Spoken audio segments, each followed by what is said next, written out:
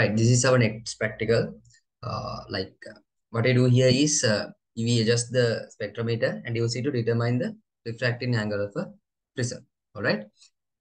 So here let's look at the practical. Okay. First of all, you should do some adjustments. Okay, I'll explain what these adjustments are. First one is the adjustment of the telescope. First of all, let's see what is this telescope.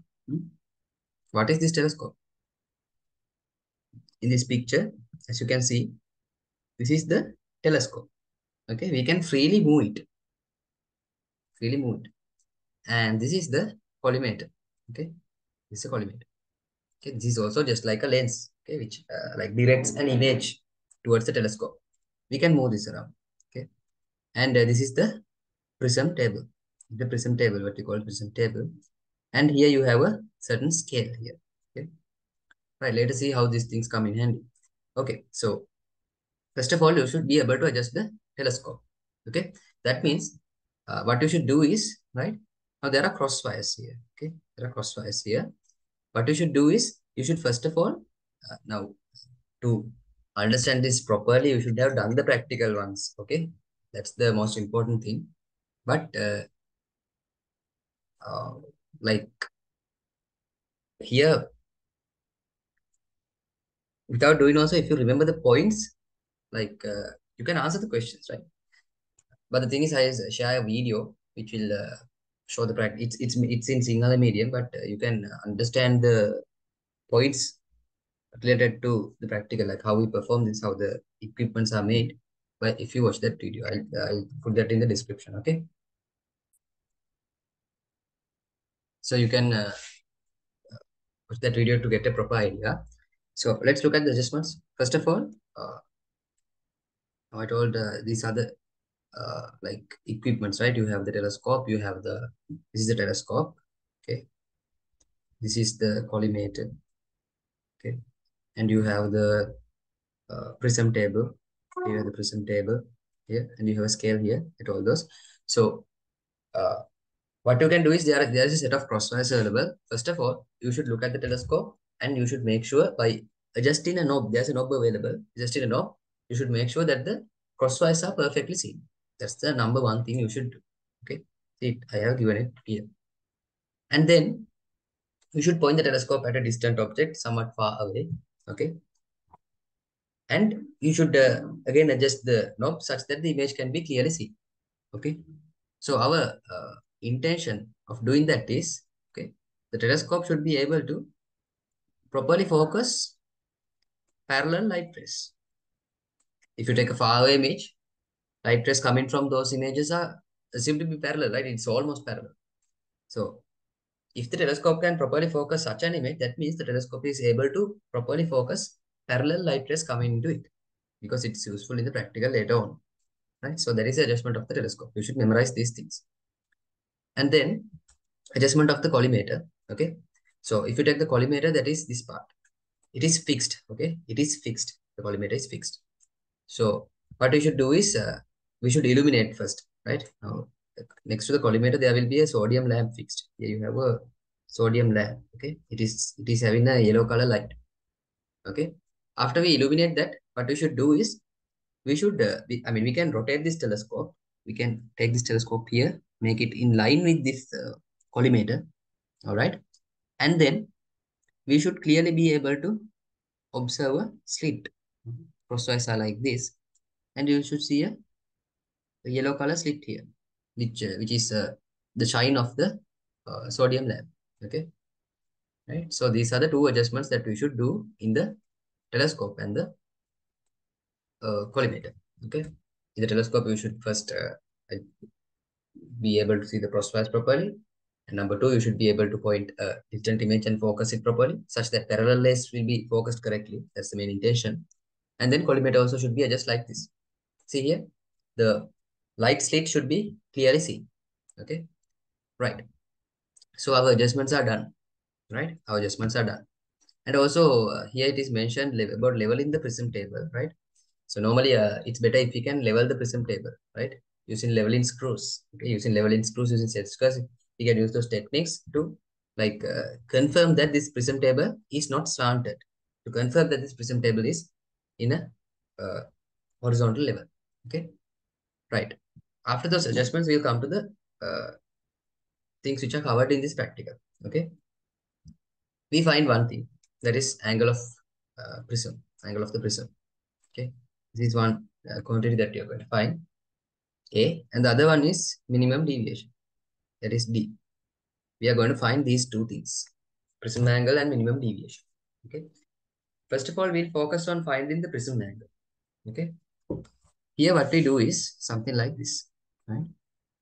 We take this prism table, okay, and this is our collimator. Okay, we keep our prism such that it is exactly like in line with this collimator, just like this. Okay, keep it like this. Exactly, right? Then what we do is we move our, this is our telescope. Okay,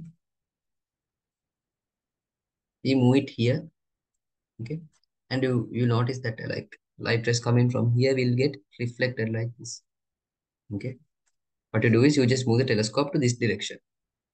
Okay, and when you observe, you will see something like this, just the crosswires. Okay, it might be the image of the crosswires, or it might be just nothing, right? It will be mostly just nothing, right? And when you move it past this point, you will see suddenly, oh, light will appear, a slit of light will appear. Okay, which is being created somewhere here. The light is coming from the slit will appear. At that moment, you should stop. Okay, when you are able to properly see this slit, you should stop somewhere here. Okay, you should stop somewhere here, and then you will get an angle. You'll get an angle measurement. Okay, you get a certain angle measurement at this point. Let's say that is theta 2, theta 1. Okay, right? You like rotated the telescope while the collimator was in its place with the sodium lamp switched on. Okay, and the prism was exactly in line on the table, and you observed a certain angle when this slit appeared. You should do the same this way. Okay, so at this point also, what should happen? You should observe a slit appearing at one point, and you should note the angle there as well. Let's say that is theta 2. Okay, right? Then what is the prism angle? See, here you can see it clear, right? Uh, Prism angle means actually the you should take the difference between those two angles and divide it by 2. That's it. Yeah, you hope you understood, right? So for example, if you take here, right? Here, if you take, if this thing is theta, I mean, it might be some difference, theta 2 minus theta 1. You can take the angle of prism by theta divided by 2. Okay. So one thing is done in this practical. Okay, so using this spectrometer device, okay, which consists of a telescope, collimator, prism table, okay, we are going to find the angle of prism angle and the minimum deviation angle. So now we have found the prism angle.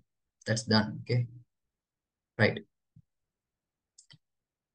These are the adjustments we do. So we have found a way to calculate the angle of prism. Okay. Uh, Next, we'll look at how we can calculate the deviation angle. Hmm? Now here, what should we do? Hmm?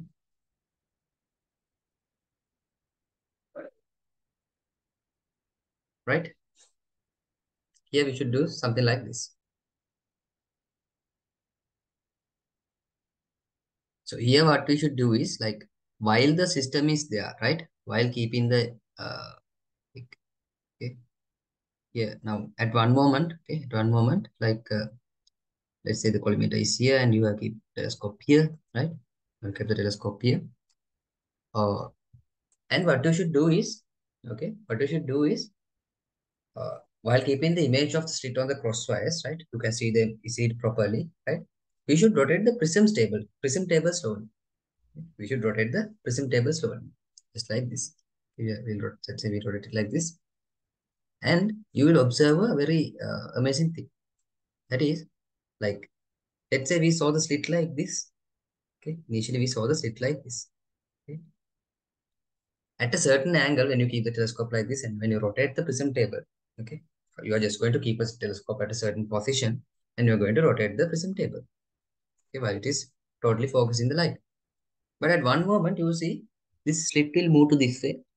It will stop at the center and it will start moving this way, right?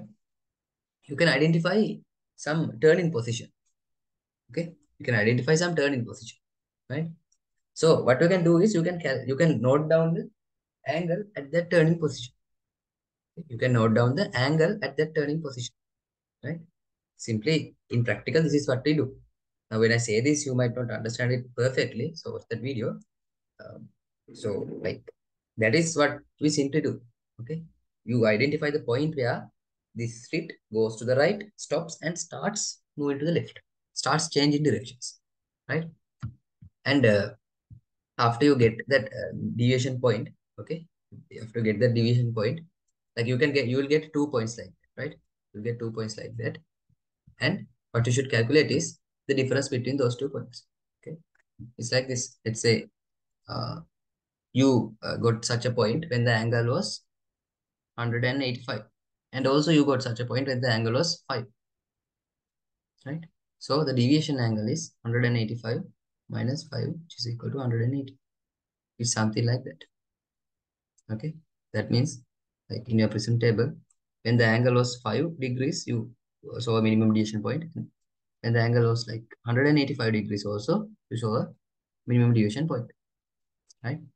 So that is what they are asking in past paper questions, right? You have these two values for your minimum deviations. Then what will be the minimum deviation? These two values at which minimum deviation occurs. If so, what will be the minimum deviation? That is what they will ask in past paper. Okay. So it is like if you take it simple, it is a very simple practical, right? I mean, first of all, you adjust the telescope, adjust the collimator, level the prism table, and then you know how to get the angle of prism just by looking at two sides.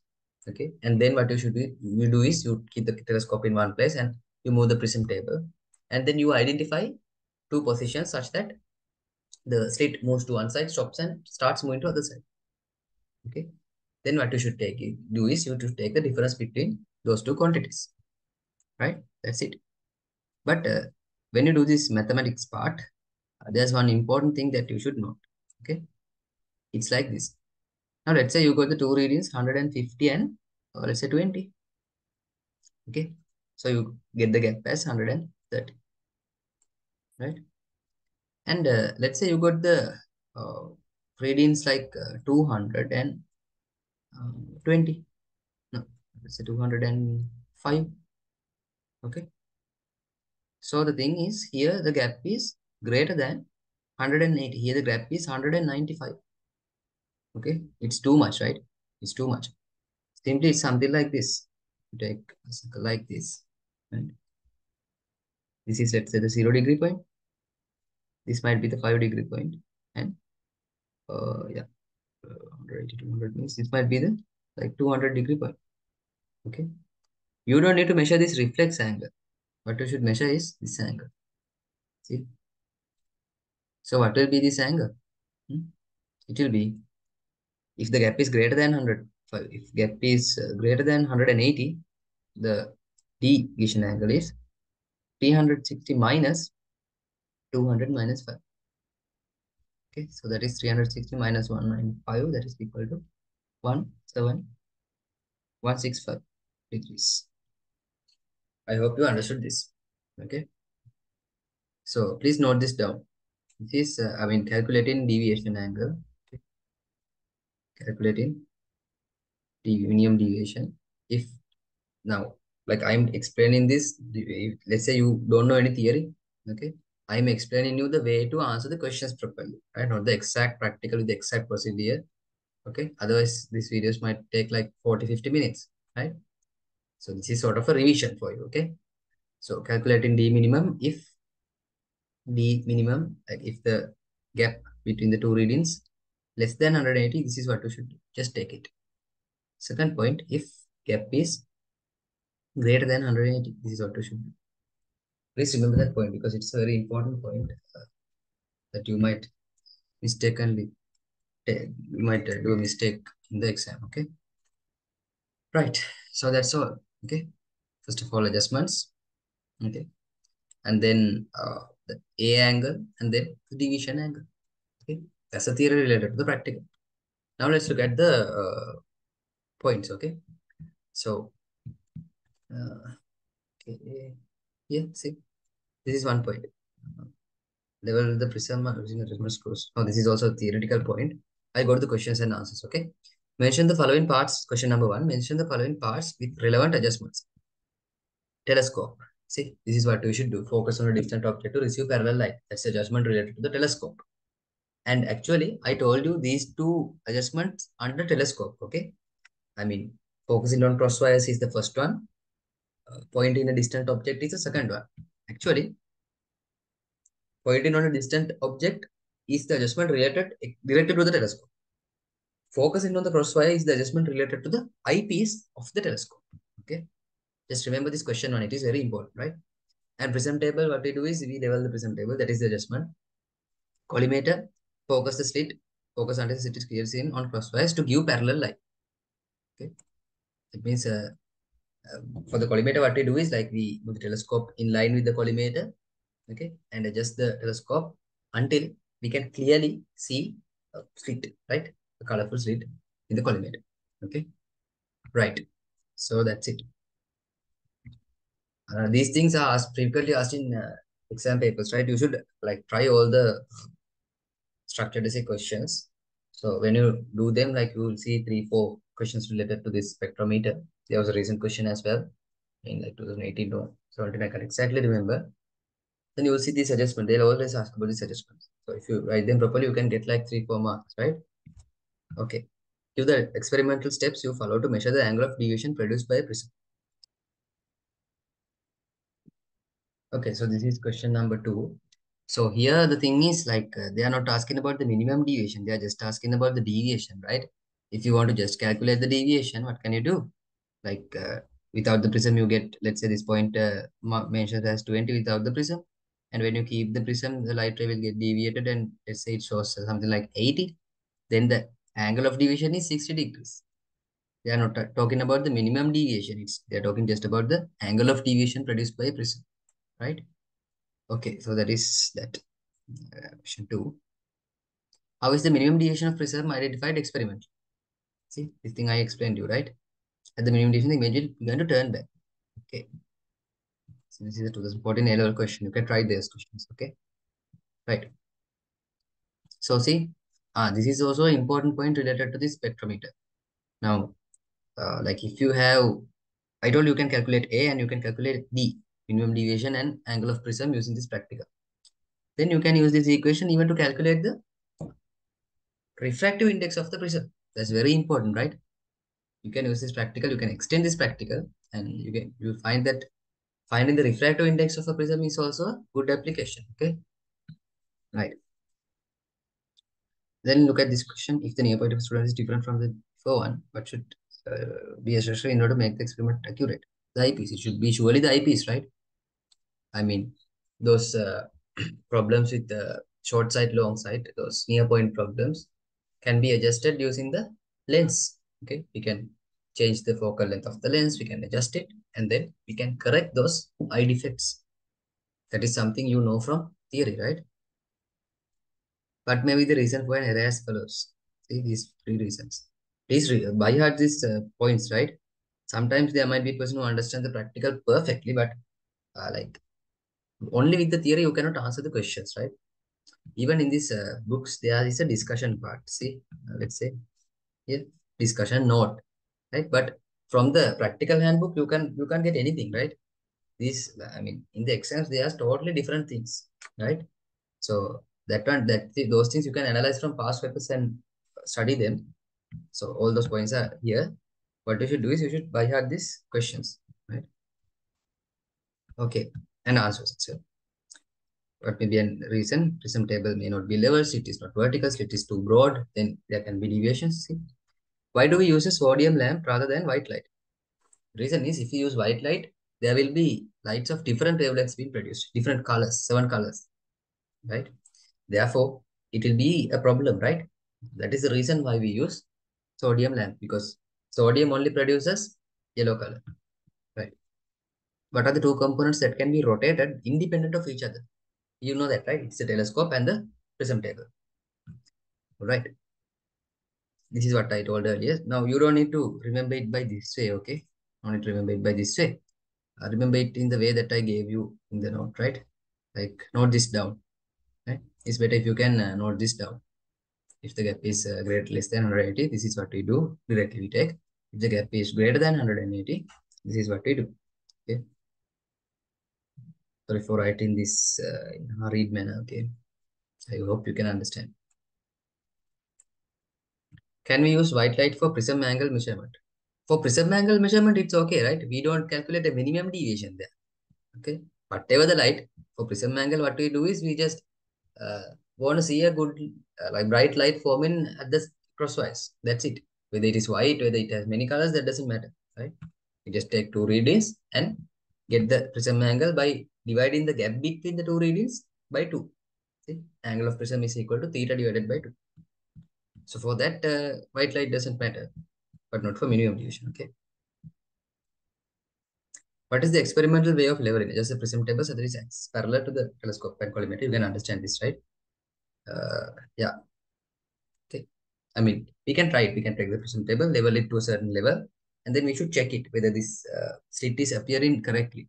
Sometimes you can see slit like this. This is a problem, right? You should see it exactly in the middle.